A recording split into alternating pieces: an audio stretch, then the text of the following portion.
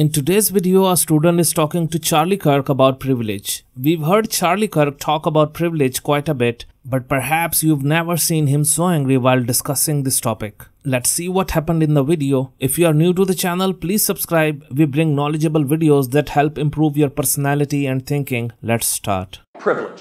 What a bunch of nonsense. If you want to be, seriously, I mean, privilege. Everyone has some element of privilege. Some people are smarter. I have privilege. Let me finish, okay? I let you do your piece. Privilege. Okay? Privilege. If you want to succeed in this country, you do three simple things. America is still a meritocracy. You graduate from high school, you get a job, and you get married before you have kids. No matter your skin color, no matter where you come from. Are some people born with less? Yes, absolutely. Do we need increased opportunity? Yes, absolutely.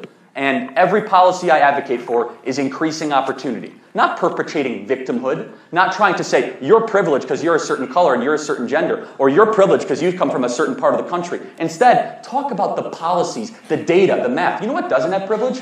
Mathematics. You have not refuted a singular data point that I have brought up tonight. So let's do not this. one. So let's do this. Is math all of a sudden privileged now?